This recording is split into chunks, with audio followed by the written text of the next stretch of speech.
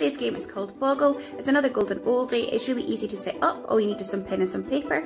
It can be used to support spelling from P1 to P7. You just need to tweak it slightly, or it can just be used as a fun activity.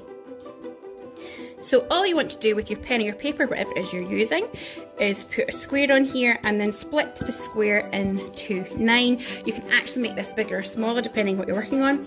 I'm going to start with CVC words, so consonant, vowel, consonant. Just really simple words, and what you want to do is split them up in the hope that your child will then find them again. So for example, I could do cat. I know that cat, I could then put in a s, and that could be sat. I could put in for mat. I then might add in an E because you could have met. So you're just thinking of lots of different words that your child could make from these letters.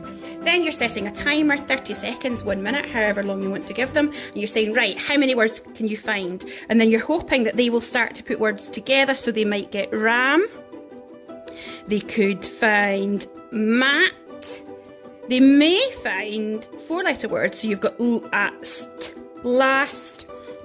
In there you've also got list, list. So you're just giving them a minute, and then at the end of that minute looking at all the words that they have made. So using the same principle as before, you can actually start to work on particular sounds or spelling patterns. Same thing, just set it up, put the sound in the middle, give your child 30 seconds, 1 minute, however long you want, and actually just leave them to find as many words as they can. They might start with simple 2-sound words. They've got say. They might then see, all right, I've got say, I can get stay, and then, oh, there's clay. So it's just using that sound pattern to help with their spelling.